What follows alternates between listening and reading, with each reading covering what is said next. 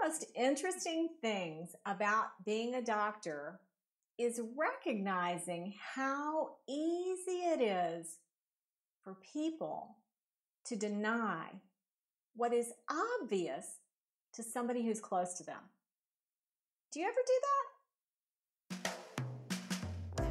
Welcome to the Doctor's Mentor Show. If you believe that medicine is an industry and not a profession, if you enjoy submitting complex reimbursement claims, or you would do another residency just for fun, be advised, you're about to be offended. You should probably leave now. All this talk about mentoring doctors is ridiculous. I thought doctors learned to do everything better than everyone else the first year of medical school. At least that's the way they act. If you love assisting patients with vitality breakthroughs, if the right to practice medicine without interference is important, and you want expert tips for practice freedom and profits to support your epic life, welcome aboard and prepare to be blown away. The Doctor's Mentor Show starts now. Here's your host, Dr. Lori Barr.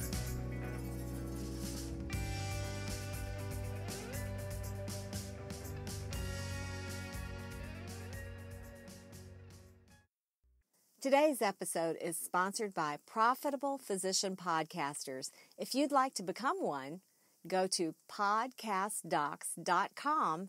That's podcastdocs.com for more information.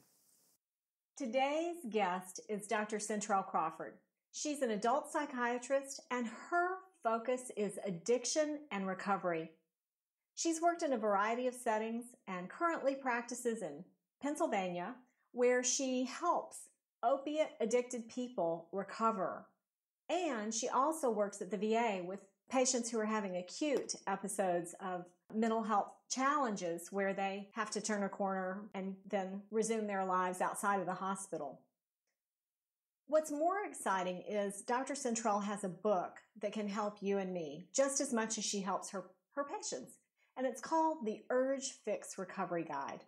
I'm so excited that Dr. Cyntrell is here with me today to discuss what's in her book and how we can prepare ourselves to deal with a habit we may not be facing or to assist somebody in our lives who's facing a habit and needs our assistance. Today's topic: The Lifesaver. Welcome, Dr. Cyntrell. Hi, Dr. Barr. How are you doing? I'm doing great. How are you today? I'm great. Super. Well, yeah, I see that beautiful smile, and that's your signature piece.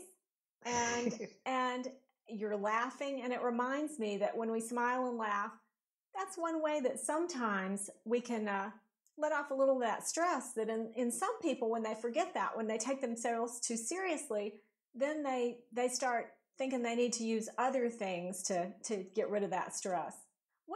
What have you noticed when you've been dealing with these patients who are opioid addicted?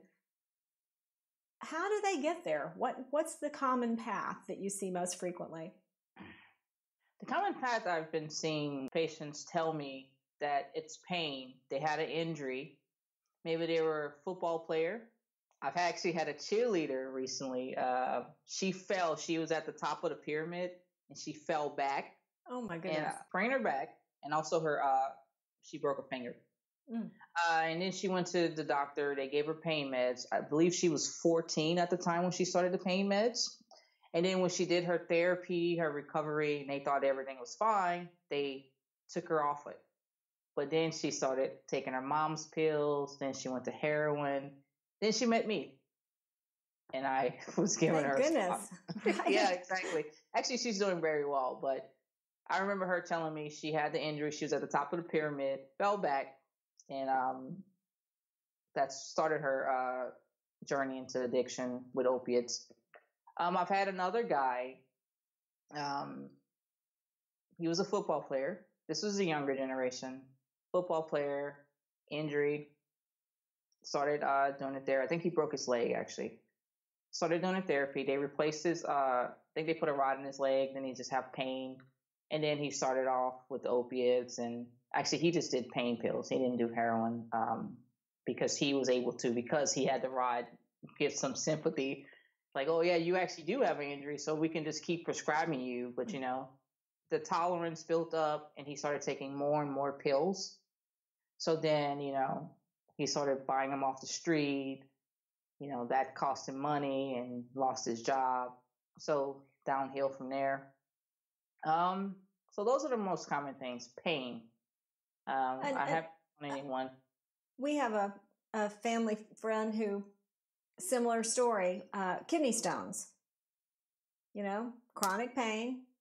And then, just like you're saying, get in the habit of taking those pills to feel good enough to work. Mm-hmm. When that amount's not working, you get more however you can, and then eventually lose the job, eventually stress your relationships, eventually wind up in inpatient rehab. And, that's kind of a scary place, inpatient rehab. Yeah, I mean, like one of those places where you go away and lock yourself up until you're no longer an addict. What do you call those? Inpatient rehab. Okay, all right. Just making sure I was using the right terminology. Well, actually, there's two routes because you don't acutely go there. If you're withdrawing or you need detox, you go to acute psych ward. Mm-hmm. Then I would transfer you to an inpatient rehab. They don't want you there withdrawing, having the diarrhea, sweating, irritable. They don't want any of those symptoms to be on their unit. They just want you to be able to focus on your recovery. So it's inpatient rehab. Yeah. I have known several people who have gone to those types of rehab facilities where they're taken away from their local community. And then they wind up in a facility like that and they don't have their support structure, which helps them break away from the drugs. I realize that's the tough love part. I've actually also had people tell me that they almost died. And I do know one person who did die in that situation because an underlying disease was not recognized and dealt with.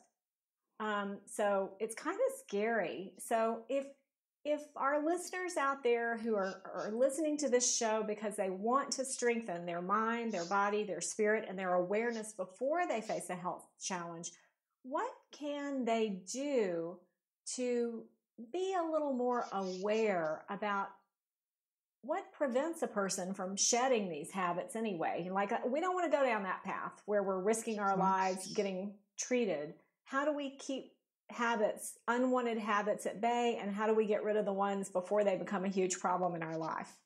How do we do that? Mm-hmm. Okay, so there's many different reasons people start having an addiction.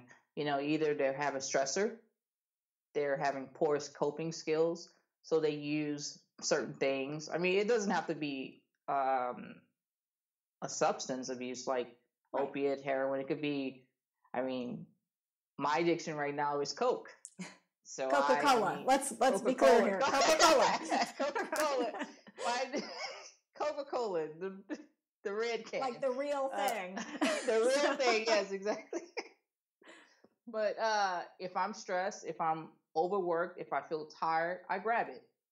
So for some reason, I love that sensation, especially. Well, it actually depends. I love it hot and I love it cold, so it doesn't really matter. So that's how I cope.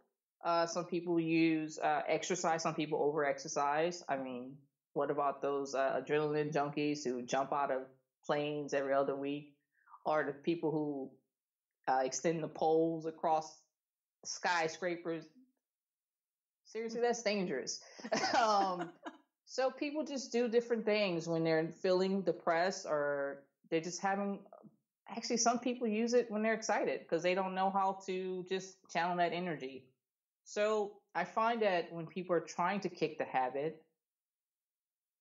Well, I was thinking of something. So are you saying then that if a person doesn't have well-developed skills for dealing with either healthy emotions like excitement or unhealthy emotions like disappointment that leads to depression, that they're more likely to lean on some kind of a crutch, pornography, sex addiction, addiction, any kind of addiction, yes. Name your favorite.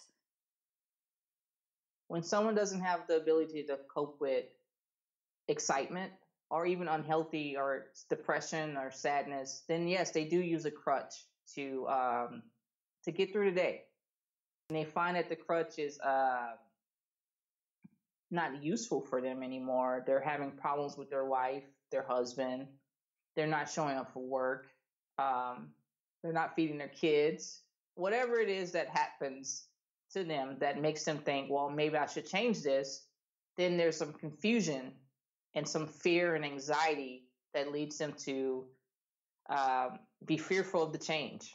Because how will they cope with the excitement? How will they cope with the stress? How will they deal with the depression? I don't know. So those are the things I find. I can see that. I can see that in the work environment around me. So let's talk a little bit about if someone wants to, let's say it's not really me or you that has the problem, but we have somebody in our family who's struggling with a habit that doesn't serve them, and they may or may not be willing to let us assist them. What's the best way we can be of assistance? Let's say they're denying. They deny. So there's this thing about helper and enabler. So I think you have to have some compassion. You have to listen to the person, try to figure out what's going on with them. But also you can't feed into their habit. I mean, you can't, when they call you and they're in trouble, there's only so many times that you need to run out there and try to save them. They have to realize that they have to save themselves at times. Does that make sense? But what if it's not such a bad habit? Like maybe it's just overeating, let's say. So how do you assist somebody in recognizing that they would feel so much better if they shed that extra energy they were storing on their bodies? Mm-hmm. Or how can we assist in those cases?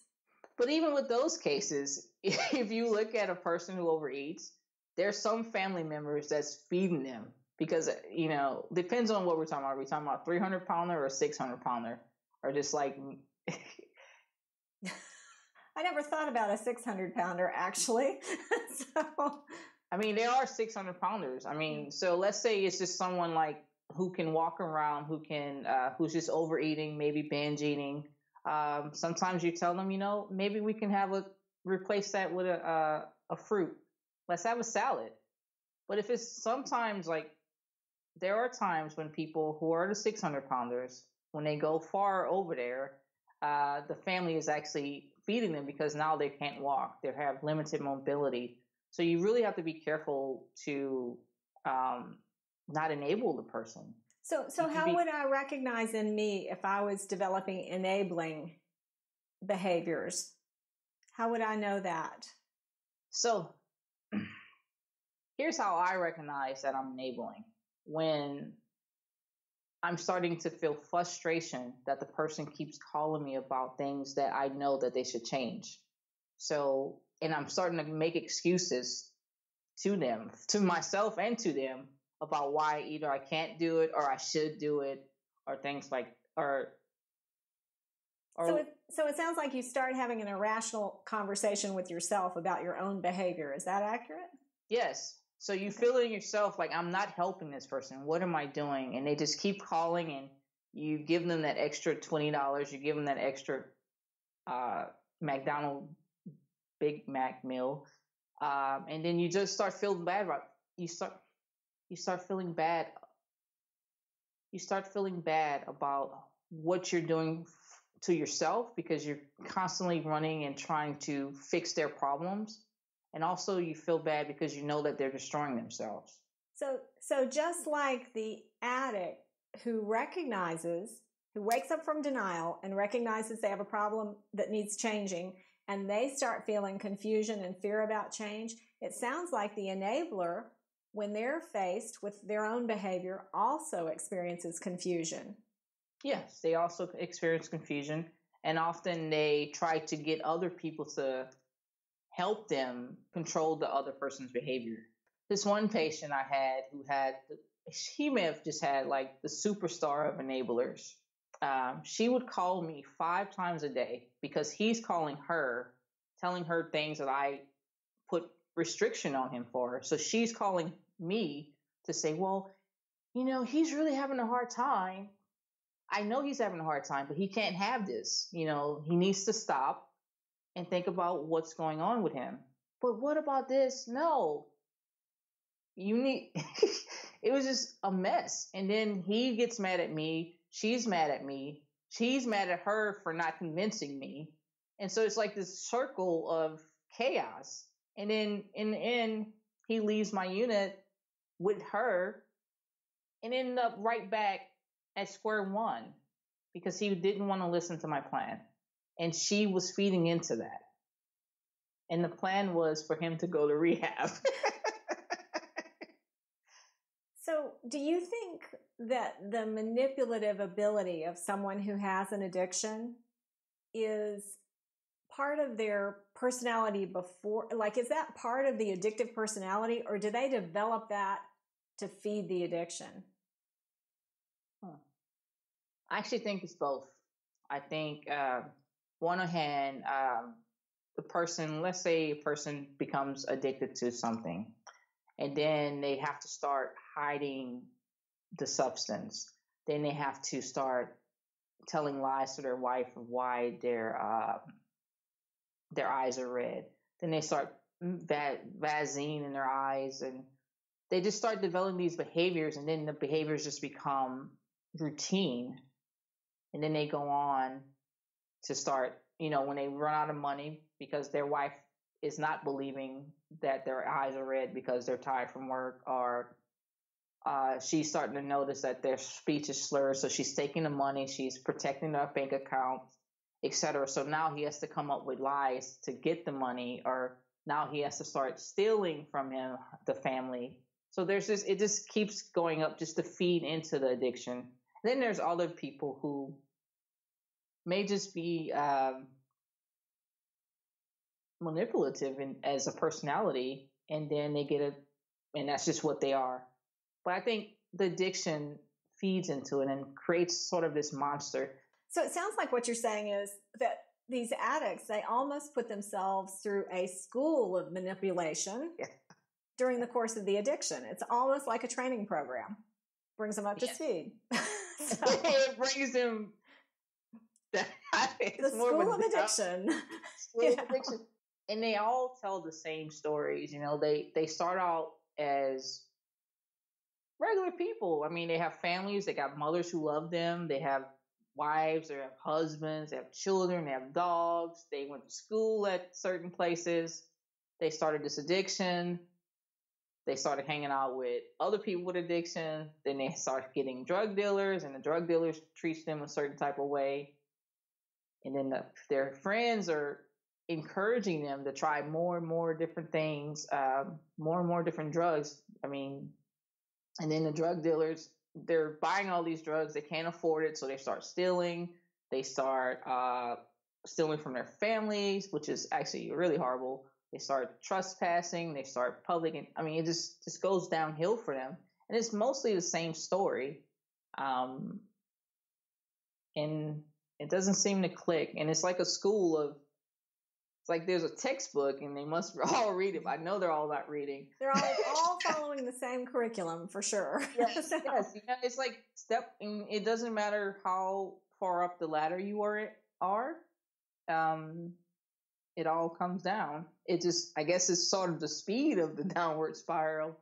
When I was reading your book, The Urge Fix Recovery Guide, one thing that really stood out to me was you bring up the point of blame.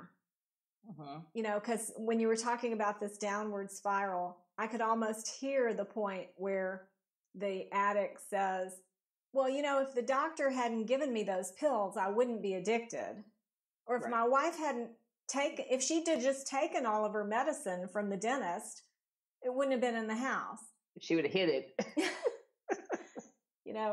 So what can we do to get out of a blameful mindset? How can we encourage, before an addiction strikes, how can we encourage non-blameful behavior? It's so prevalent in our society. Yeah, it is. I mean, as a society, that's all we do. Social media just feeds into this mass craziness of, anyways, I think it just become being more self-aware. being able to govern ourselves. It's not. I'm starting to do Stoic philosophy, so I don't know the quotes as well, but there was a quote where it says, "You can't really control the other outside world. You only can control what you do." And so if we just learn to do that, like, how did me stealing my wife's pills affect me? You Right. know, not, if she wouldn't have left it there, then I wouldn't have gotten it. But why did I go in there to get it? I was obviously searching for something.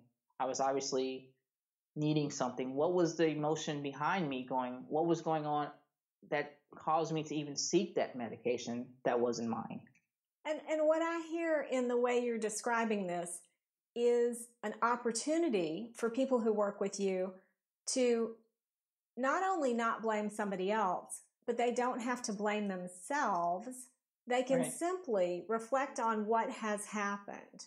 Okay, this is what really happened. There was a bottle in the cabinet and you picked it up. Something drove you. Something gave you that urge. Let's work on that urge. Is that what you help people Exactly. with? So what happened to cause you to even want to look for that bottle? You know, what were you feeling? What was your thoughts? What was going on? Was there something upsetting that happened? So just try to figure out what's going on with you before you go and look for an outside tool to help you.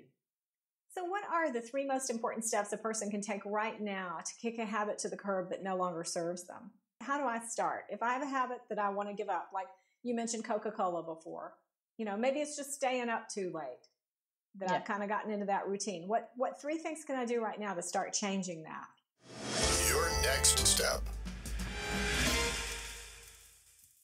So first you have to identify, for anyone, what the problem is. Like, okay, so let's walk through this example. So Dr. Cyntrell, my issue that I'd like assistance with is I've been staying up too late, and I've done it a couple weeks, and it feels pretty good to stay up late. So I'm kind of developing a habit that I really don't want. So I've identified it. Now what? So let's accept and acknowledge. You're accepting and acknowledge it, obviously. I do. How can we, let's make a plan. Now, I noticed in your book you had pros and cons. So is that part of the plan? Before the plan. Before the plan? Yeah, okay, so what I like about staying up late is right now it seems to be serving me and getting a few loose ends tied up that otherwise I wasn't getting tied up. What I don't like about it is it's really slowing down my metabolism. My body's more in a survival mode when I do that. And, you're very insightful. So that doesn't assist me in keeping myself healthy. I'm more tired in the morning when I wake up, obviously, and then I'm more prone to use something like caffeine to help me stay awake longer, which if I take the caffeine later in the day, then that helps me stay up late again. So that's kind of the pros and the cons. So is having to take the caffeine the con? Having to take the caffeine is a con because in general, caffeine's not great for you. It's expensive. I'm not addicted to the most expensive form of caffeine that most people are, and I won't mention their name, but I'm not addicted to that. But, any form of caffeine is usually more expensive than water, for example. It's definitely a con. It's not a pro. Okay. So do you really think that you're being productive? Well, things are getting done that wouldn't get done otherwise. So there is that. Okay. All right. But what do you miss about sleeping? So what you're doing right now, if I'm reading this right, is you're helping me reframe this story. Is that accurate? Yes. Okay. Just so everybody's aware of what's happening here. So we're reframing this story so that I can see more possibility than what I saw a minute ago. Right? Because right now I think it sounds like not sleeping is good. So it's me. Yeah, when you're in a creative mood, sometimes it helps to not sleep because you get more creation done, right? Different kinds of creation, depending on what you're working on. But now you're helping me see, okay, well, what else is possible? How can we get what you want, which is to get things done, without having to do the staying up late to get it? Is that right? Exactly. Is that where we're headed? Mm-hmm. Okay. Yes. So we're about to turn that corner here. So what is possible? What else could I do? Is that up for me to decide, or would that be where you would assist? No, that's where up to you to decide. What else can you do besides stay up late and complete the assignments? Well, maybe I could make an agreement with everybody in my house that we would go to bed early and then just get up earlier and start doing the things and get them done before going into work. I'm actually interested in what are you doing with your day to make you feel like you have to stay up late to complete projects anyway? Working full time, like most people do. Okay. And so these projects are extracurricular projects? Sure. Well, some of them are. Some of them may just be time of year, certain times a year, like spring cleaning, for example, or tax time, for example. There are extra things that come around that take some extra work that if you happen to be on call, I'm a doctor. If I'm on call over the weekend, I may not have time to do it on the weekend. So it has to be done in the evenings or in the mornings before work. Do you feel satisfied with this? In general. Are you sure?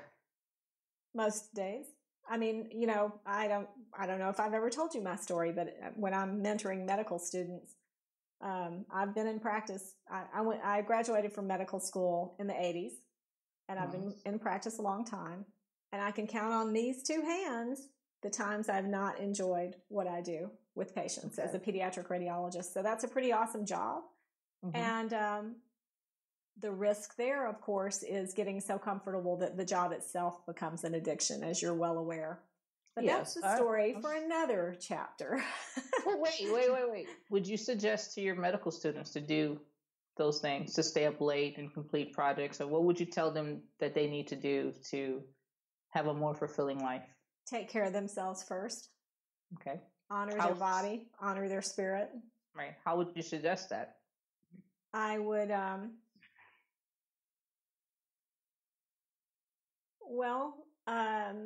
I would encourage them to not fall into the trap of developing these habits in medical school and residency. Because I know, you were mentioning the Coca-Cola issue. For me, it was Butterfingers. Every time I was on call as a radiology resident, I would treat myself to a Butterfinger bar. So guess what? Here it is, all these years later. What do I crave every time I'm on call? Thank God. I had little. My partner, who had the office next to me at the Children's Hospital, he used to keep a bowl of Butterfinger candy, and I had the key to his office. Now, that was not good on call. That was pretty much, that was interesting. Anyway. so I just, I'm glad he's not doing that anymore. So at least that I can, not find myself in his office looking for those Butterfinger bars. So you would tell them not to develop habits. What else would you tell them? I'd tell them to, like you mentioned before, because I listened to the advice and I've read your book, but what can we do to become more self-aware? How can we take account of the effects of how these habits or how these decisions might affect us negatively before we ever take that first step? Like, can we look at that and see where it might be a negative before we even go down that path? Like, if you knew the bridge was out, you wouldn't drive your car down the road. Right. You'd take a different route, right? You would. With the cliff, yes. Well, true. I was thinking about self-care, because if you're not sleeping at night, I wonder actually how productive you truly are. Okay, now let's get this straight. When we talk about going to bed late, we're talking 11 o'clock. We're not talking about 4 in the morning. Okay. So you don't have to be so concerned. But still, there's good evidence that when you're over the age of 40, going to bed earlier than midnight for sure helps you with melatonin production and helps you with human growth hormone production. So I definitely like to be in bed, be asleep in a dark room before that, so I get maximum use of the hormones my body can make.